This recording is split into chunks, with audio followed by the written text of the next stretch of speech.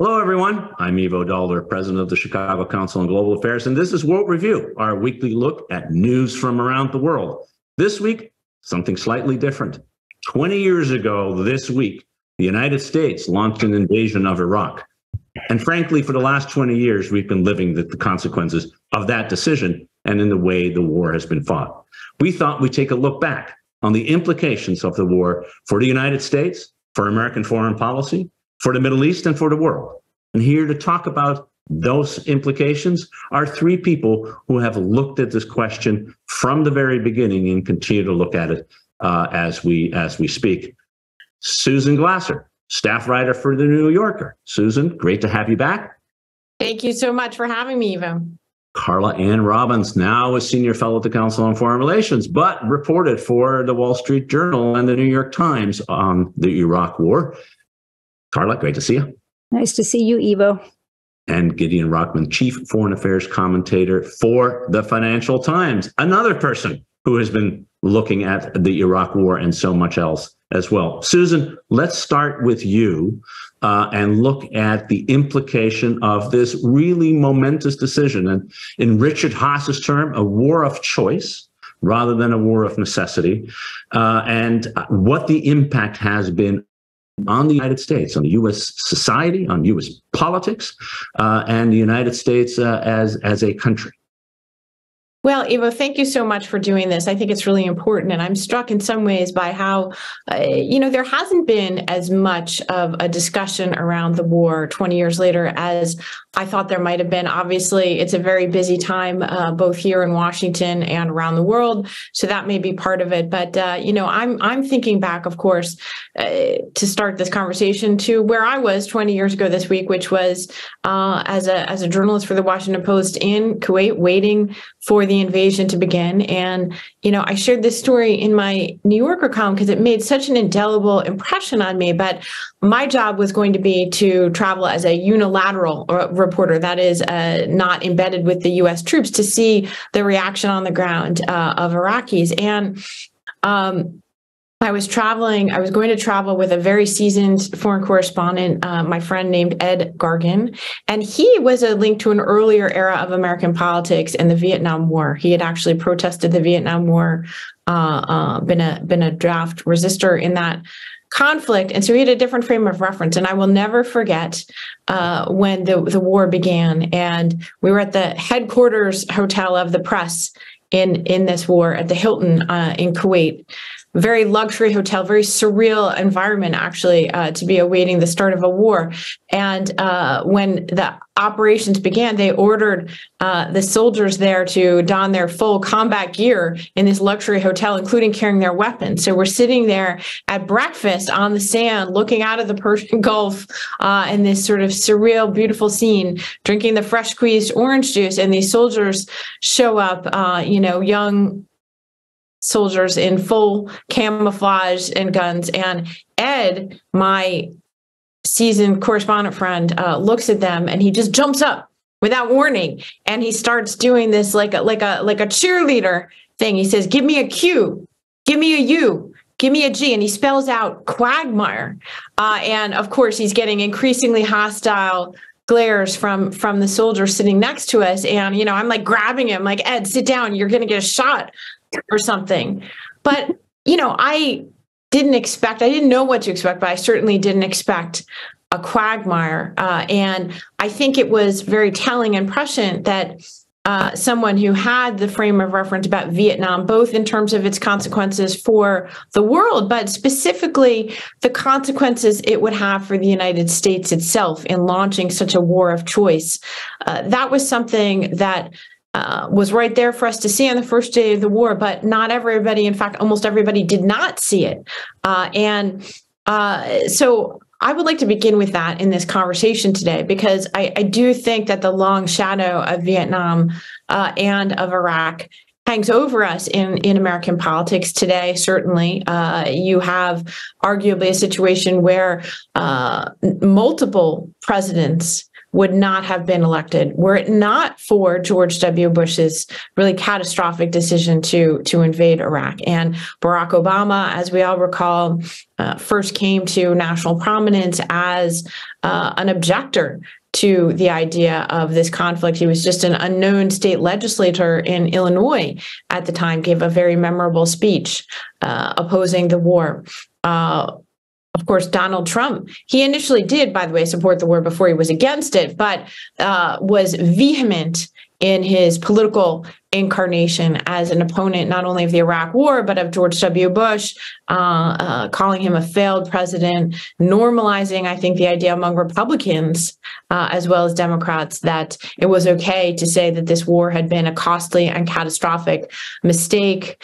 Arguably, it is the backlash within the Republican Party that has driven this populism movement and that has had a profound effect in turning many, if not all Republicans, I think it's not all Republicans, but many Republicans against the kind of brash militarism expressed by George W. Bush and against, broadly speaking, the internationalist consensus among Republicans that drove their views of foreign policy ever since the days of Ronald Reagan. And so I think that in terms of the domestic political consequences, you could argue that there really is an Iraq syndrome in our politics today. It's arguably what's driving some of the Republican critiques in the emerging 2024 presidential race about the U.S. involvement in the war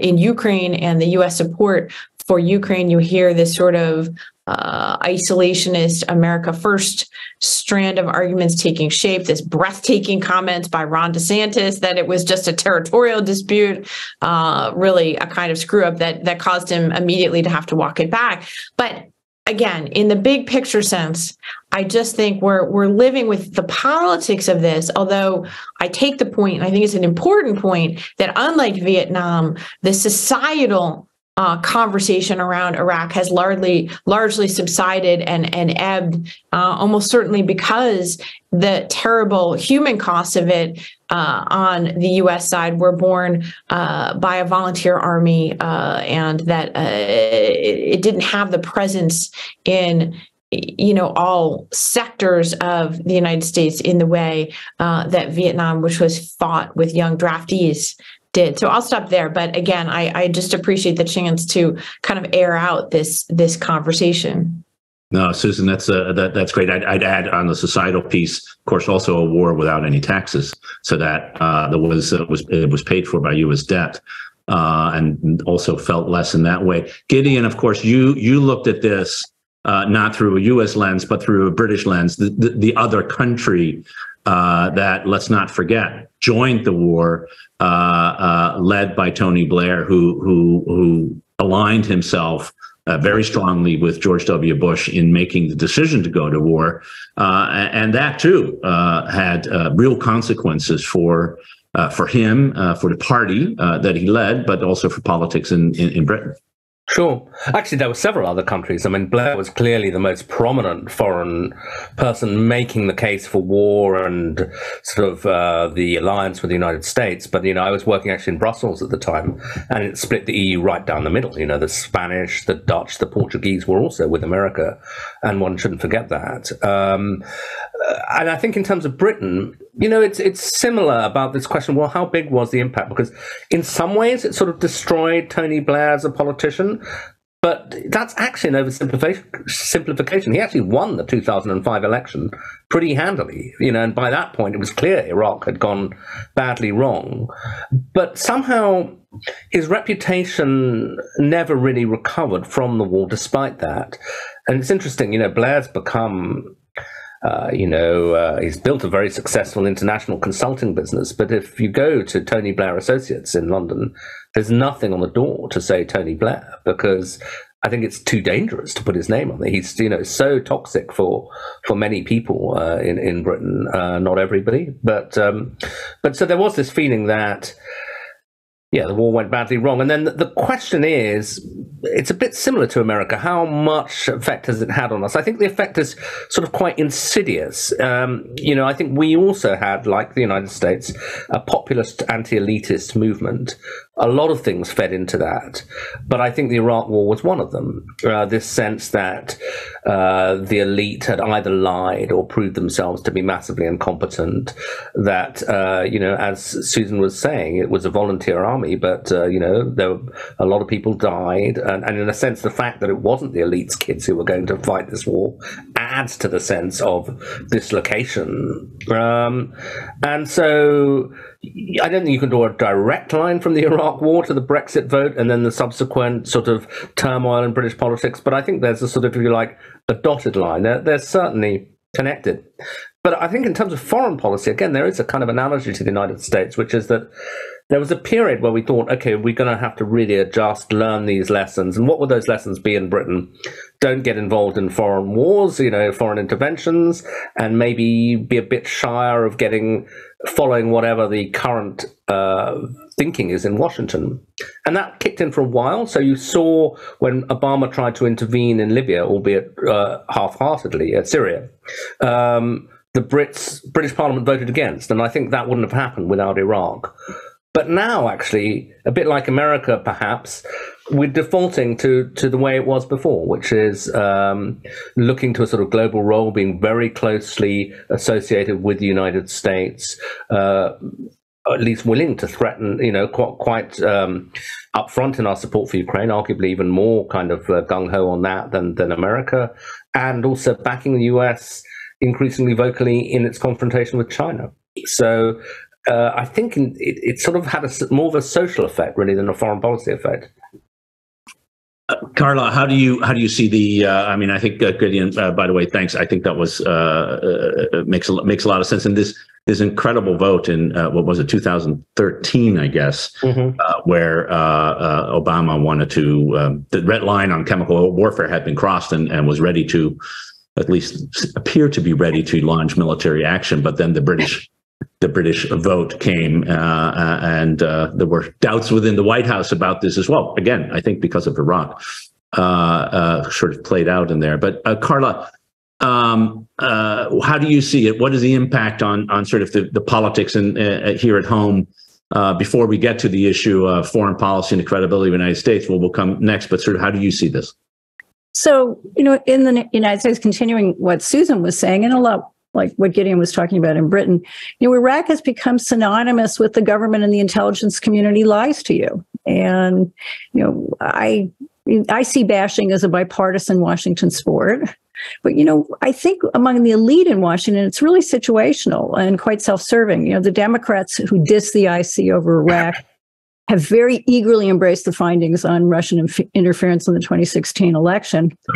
And the Republicans who followed Trump and, using the Iraq failure as their foil to undermine the claims on Russian interference and are conducting this incredible select investigation about the deep state. They're also, just in the last week or two, eagerly embraced this Energy Department very low level of confidence finding on that it all came from the lab in Wuhan.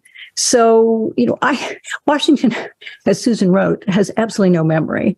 And most significantly in Washington, there's been no effort at accountability for Iraq. And that's, I think, one of the differences with Vietnam. There's been no commission investigating, not just the intelligence failure and the travel to war. There's been no commission looking about what came afterwards, and all of the mismanagement. There hasn't been a fog of war movie. There's just been there's been no serious discussion about Abu Ghraib. Even, I barely even in the look back, all the coverage, people aren't talking about Abu Ghraib. They talk about WMDs a lot more than Abu Ghraib. And to be perfectly frank, I'm more upset about Abu Ghraib than I am about WMDs.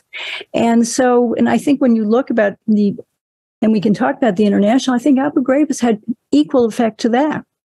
So that may in part, explain why the rest of the country feels this incredible sense of the loss of credibility for Iraq, because there is no accountability in Washington. So when I talk to my students, and I mentioned Colin Powell, who I still revere in many ways, and my students, many of whom were in elementary school in 2003, they immediately launch into how he personally lied to us. and what an incredible failure he was. And if you look at the polling data, Gallup looks at this trust in institutions year after year. A poll taken in 2001, just days before 9/11, found that 63% of Americans said they had a great deal or a fair amount of trust in the executive branch. By 2006, that trust number was down 17 points to 46%. And last year, the trust number was 43%. Now, it's not all Iraq. I mean, you see this thing going down because trust in all institutions have been going down and far, before Iraq as well. But Iraq, I think, played a big, big role in that loss of credibility. And, and I really do blame it on Iraq, obviously a huge failure of government. Government did lie to us. But I also think that the failure to have accountability has really had a big impact as well. Very important point on the lack of accountability. It certainly is the case. And there's a recent memo, I think, that was unearthed that Melvin Leffler talks about in his new book, in a piece in Foreign Affairs yesterday, that came out of an accountability discussion. It was the 9/11 Commission that interviewed Bush and found out what sort of the mood was before the decision to go into Iraq. And so you had accountability for 9/11 to some extent, and certainly a lot of lessons learned, but none for the Iraq War. And we've got a piece on public opinion, which just reaffirms everything, Carla, you said, which is that the silent and boomer generation's trust in institution is much higher than Gen Z and Gen X, and this is a lasting impact, not just of Iraq, but everything else that came in there. Can I just sorry, quickly,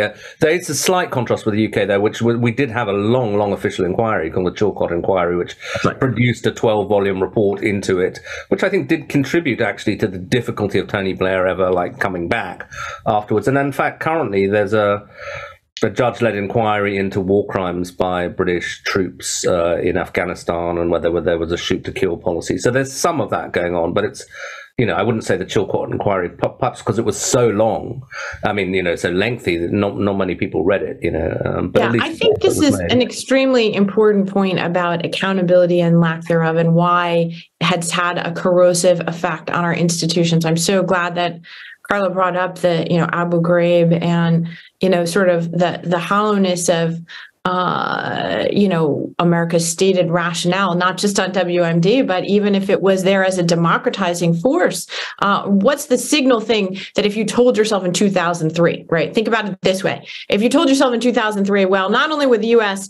invade Iraq and, not find the WMD and, not create this sort of beacon of democracy, you probably wouldn't have been that shocked, honestly, by that. You would have been dismayed, but not that shocked. What really would have shocked you is that 20 years later, the state of our own democracy and the crisis within that this was a contributing factor for. That's the part that I think none of us really understood, is the idea that it was the failure of our institutions led to a crisis in our institutions and contributed to a crisis in our political system that is very much ongoing. And it's in that context that I think it's very important to assess. I don't think we know the answer, but to assess the culpability and the extent to which the political class that made this decision has ever faced any blowback for it. And I found it really interesting. I reported that President Bush was here in Washington just a few weeks ago for a book party with his former national security team. They just released a book of their transition memos to the Obama people. An example, by the way, of a good transition. And we haven't had any in this Trump era, so that's something. But Bush privately, he won't talk about it at all publicly, which arguably is a mistake. But privately, he's so unrepentant that the person who told me about this was a senior official in the Bush administration who was, quote, shocked and amazed by how unreflective and unrepentant the former president is. And what you hear from them, and it's in that Mel Leffler book to a certain extent, is this sort of two things. One, the exculpatory idea, as far as they're concerned, that all of Washington was in a panic after 9/11. You have to understand their state of mind. You have to understand every day President Bush is, hearing this threat matrix of all these terrible things that could happen. Saddam had previous use of WMD, chemical weapons, against his own people. And of course had lied also about his arsenal. So why wouldn't he do this again? This is the arguments they're using. That's one I've heard. And then the other argument 20 years later of the revisionists, in the Republican camp is, well, it actually was a good thing that we got rid of Saddam. And, can you imagine, what the situation would be like today? And, again, I find that to be both not compelling, but it fails to account for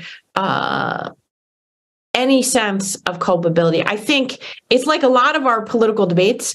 It's probably over the wrong things. I agree with Carla that the WMD evidence suggests that, at least when it comes to George W. Bush personally, perhaps not all of those around him who were cheering this on, I don't think there's evidence to suggest that he knowingly lied about it, that he sought to misrepresent the intelligence. I think he made a decision more or less in good faith based on what he thought he knew. Now, did his political apparatus make a good faith argument then to sell the war? That I think no. And this is an argument I often have, even here at home. I think that they sold the American public publicly a bill of goods about 9/11 and the nexus between Saddam Hussein's government and the 9/11 hijackers, a nexus that was not there. I think Condi Rice talking about mushroom clouds on Meet the Press was extremely disingenuous. I'll just leave it at something I've never forgotten from going out and talking to some of the American military who were in the Kuwait Desert in the run-up to the war. And I was out there one day talking to these very young soldiers, because that's the thing. Soldiers who are sent to fight wars are really young, and that's what you notice. And these boys teenagers were preparing to attack, and they were writing on the side of the missiles that they were going to use in combat, remember 9/11, remember the Twin Towers. And I said to them, hey guys, you know that Saddam Hussein didn't do 9/11, right? You know that. And they didn't know that. And regardless of the hair splitting by George W. Bush, he sent those boys off to war with them thinking that they were avenging 9/11. Strong words and a lot of truth and a lot to think about there. Carla, let's sort of broaden the perspective, because the implications of all of this is not only on what happens in American society, but America's ability to get stuff done around the world. And the rest of the world is looking at the United States and wondering, okay, can we really trust them? What is the credibility of the United States that is out there? I remember one of my first meetings at NATO, I sat down with the German ambassador, and he said, who had been the deputy during the Iraq War, and he said the worst time he had ever had in government was when the alliance was split over Iraq. He said, I will never be able to work in an environment where that happens again. So being together with the US, or being together, is absolutely critical. That was the lesson that they had learned. But the other lesson was, well, which US is showing up? And of course, that is a question that many are asking. So the credibility, the impact on the United States, its ability to get stuff done and to be seen to be doing it for the right reasons as opposed to for the wrong reasons. What is the impact of the war on that?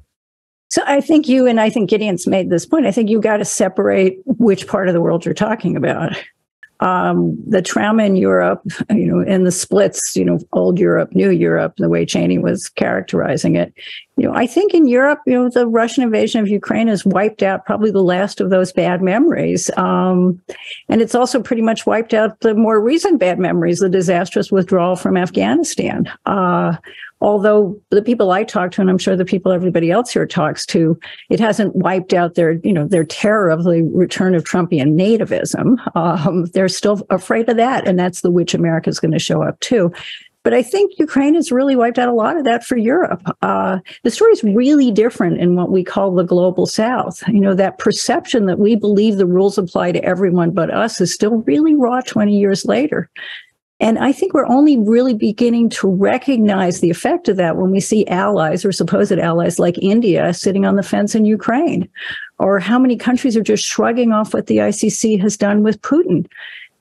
It's for the global South. It's like for a lot of Americans, Iraq is synonymous with the U.S. doesn't care, the U.S. lies, and how dare you lecture us on Ukraine? And that's, if you look at the UN vote on, even the most recent UN vote on Ukraine, I'm not surprised that Belarus, voted against that. I'm not surprised that Nicaragua voted against it. But they had more than 30 countries, many of which are countries that we consider beneficiaries of American foreign aid, the sort of people who have gone to school in the United States, people who we thought were really good candidates for alliances. And they're just sitting there saying, you're not the boss of us, and in many ways, that's because of Iraq and all that Iraq means. And the rules don't apply to us. Rules don't apply to us, Gideon. Is that sort of the way in which the world is now moving, that the U.S. lost a lot of credibility in the kinds of places that it mattered, including in Europe, where there are still, I think, debates about the U.S. Can I say one thing? I don't agree with the argument. Okay, I don't think the argument. I think it's whataboutism. Okay, I don't agree with the argument. I'm just saying the argument exists. Yeah. Gideon, you're still muted. Sorry, there was a hailstorm going on in London, so I thought I'd spare you that. I think it does linger, of course, and I think it had two effects on what you might call American credibility. One is the rules don't apply to us, and of course, you every time you say, but look how many thousands of people Russia's killed in Ukraine, civilians included. People say, well, how many civilians did America kill in Iraq? And it's there are answers to that. The parallels aren't precise, whatever, but it's not an obvious answer where you can immediately say, well, that's absurd. And, whataboutism, I agree, it's a bit of a kind of annoying form of argument, but it is how people argue. That's how we make moral judgments. We say, well, if you tolerate this, why would you not tolerate that? So it's kind of inevitable. But the other impact I think it's had on American credibility is just on, do we trust these guys' judgment? Don't they? So if you're sitting in the UK, where we made this ultimately the same decision as America, we have the same kind of moral culpability. But one of the arguments here is, as you see America heating up towards, say, Taiwan, or over China in general, is this another example of America going over the top, or should we back them? You get both views, but it's created a big question mark about, well, when Washington tells us this is incredibly important, do we still believe them? So I think that's a really good point. In the Taiwan issue is, and by the way, that was a lingering problem in the Ukraine issue, to the extent that the U.S. was sending the information and the intelligence out there. People were doubting it, in part because of the Iraq precedent. But the point I think both you and Carla make, Gideon, for Susan, is hubris. And the degree of hubris, both in the idea that we are good and therefore, by definition, our actions can't be bad, but also we are capable. And I think if there is one thing that really seems to have emerged out of this, it turns out we're not very capable. In fact, in the last 20 years, we've engaged in 2 wars, one of which we lost outright. And because Afghanistan is a loss, when you remove a government, run a country for 20 years and then have the government come back, that's called losing a war. And it's hard to think that the United States won in Iraq. It's clearly the Iranians did. But the incompetence that was part and parcel of that also has a capacity on the capabilities. And some of the more insightful folks who were in favor of the war have now recognized that perhaps the U.S. is not particularly good at exporting democracy at the point of a bayonet. But what's the impact, Susan, of that part of the hubris that was there in 2003, and you also see in the early discussions within the administration? It'll be a cakewalk, and there'll be flowers in the streets, etc. Yeah, I'm glad you brought that up, because that is an important aspect of this story. And yet it's often subordinated to the kind of "they lied to us" conversation.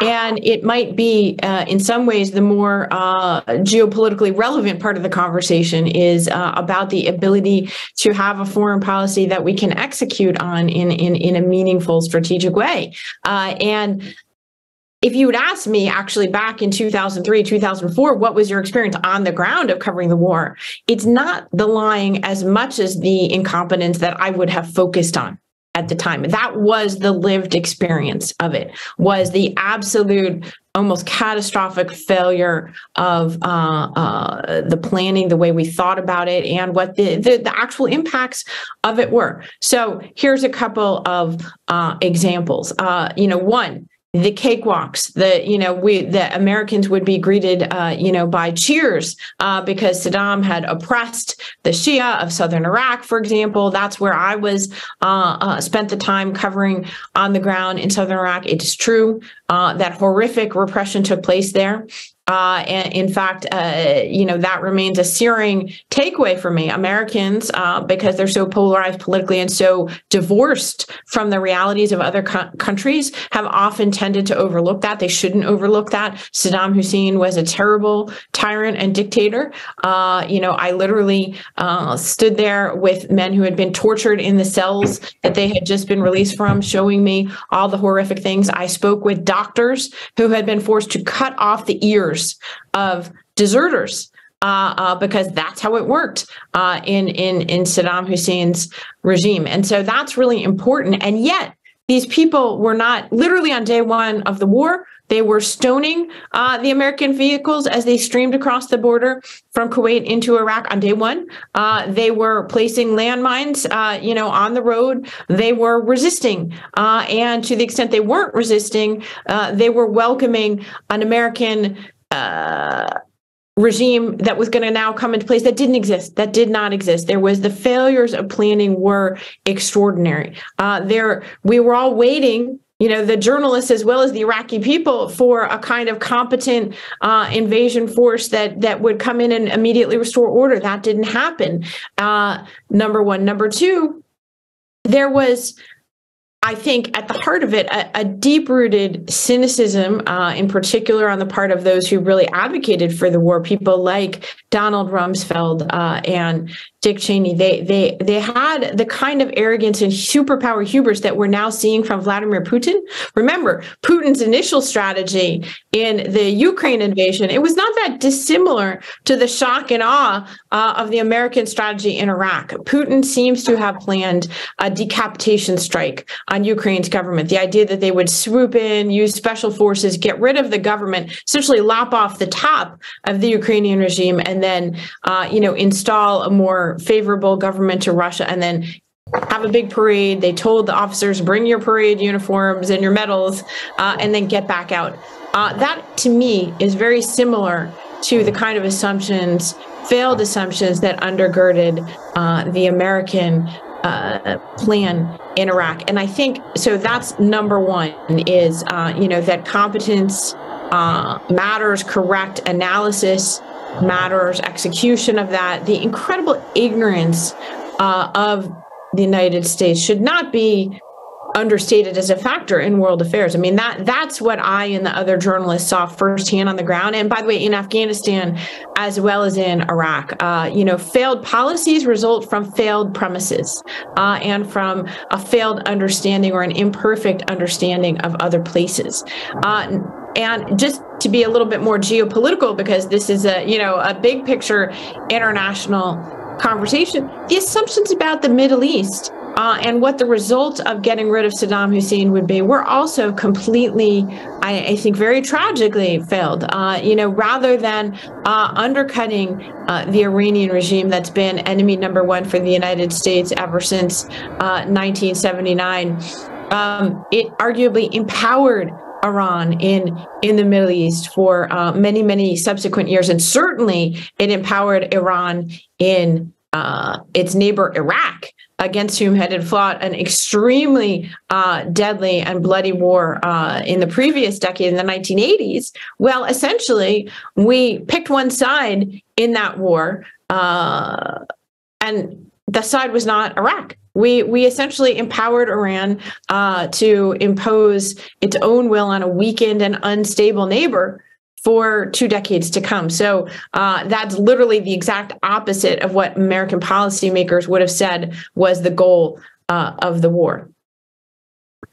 Certainly the credibility gets affected in that way. And sort of, I want to get to one other sort of even bigger picture, Gideon, and that's sort of how has, and Susan already mentioned it with regard to Russia, but how has the behavior of other powers really been affected by this war? And I'm really thinking of China, an observer of the failed war in Iraq, frankly, in Afghanistan, looking at the United States through different sets of glasses over time.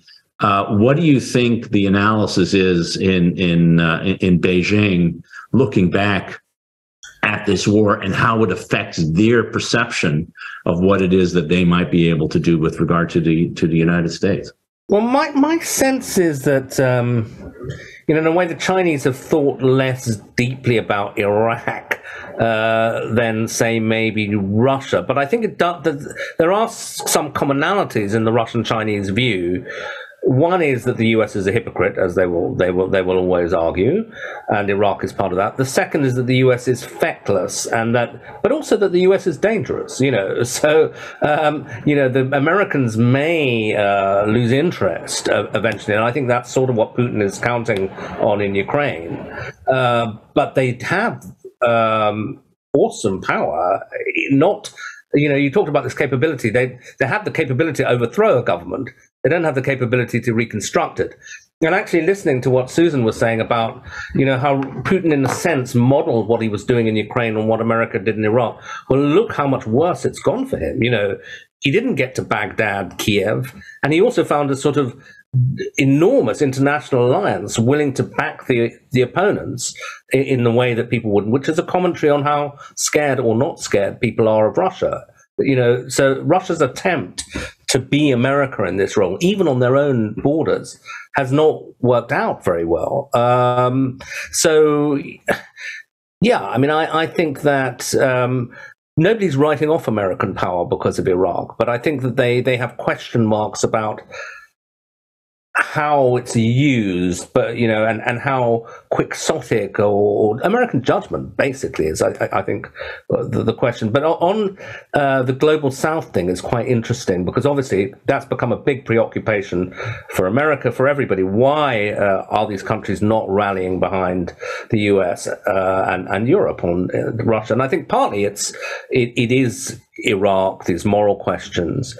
But it's interesting talking to, I've been to South Africa, India, Indonesia quite recently, and a lot of the history they cite actually is their own history, and it goes even further back. So the South Africans will talk about, well, who backed us in the struggle against apartheid? The Indonesians will go back to America's role in the 1960s, and what they did or didn't do in the overthrow of Sukarno. So everybody's got their own history. I mean, the Indians sometimes go on about America's role in the Bangladeshi War of Independence in 1971. I mean, who in America even remembers that? But these things are very deep in those countries. So I suppose what I'm saying is that you can't really assume that absent Iraq, it would all be okay. People have complex views about America. And I think in the end, where they come down on something like Ukraine, it comes back to their own interests. The Europeans have rallied because they see Russia as a threat to them, and the rest of the global South doesn't really. And I think that's as fundamental as Iraq. Yeah, no, I think national interest and national perspectives clearly are usually a good way to start any form of analysis. So I think that's apt and interesting that the Indonesians and the Indians and South Africans take a pre-rock perspective, although not in many ways surprising. Carla, jump in here on sort of this bigger macro question, and also I think particularly get your sense of this overestimation of what the United States could do. I remember George Bush in his victory speech on that aircraft carrier saying that we now have the power to remove governments without major war. We have the technology. Never thinking about, well, when you remove a government, you need to put something else in there in order to govern the country. Just as they did in Afghanistan when he asked Condi Rice 10 days after the war, who's going to govern after the Taliban is gone? And Rice saying, "Oh my God, I hate it when the president asks you questions that you hadn't thought about," which is kind of interesting, that you would go to war and overthrow a country, a government, without thinking about who would come in and govern next. But that's where we were, right? Well, several things here, in play for what Susan and Gideon were saying as well. First of all, we do have the power to remove governments. We have awesome military power. And that's one of the lessons that the Chinese and the Russians took away from this. They spent a lot of money, just not particularly effectively, as we now see in the case of the Russians. And the Chinese, can we point to the Chinese military buildup solely because of Iraq? No, but certainly I think you can credit some of it, and part of it is because I think you can go back to the Gulf War also. I mean, you can look at that extraordinary ability that we have to play basically video games and kill other people and not killed ourselves. And I think lots of governments, and particularly governments that are afraid of potentially going into a war with us, they started thinking, what can we buy that is that sophisticated that can do it, that can do it that way without fingerprints? And that's a pretty extraordinary thing. When you were talking about this as well,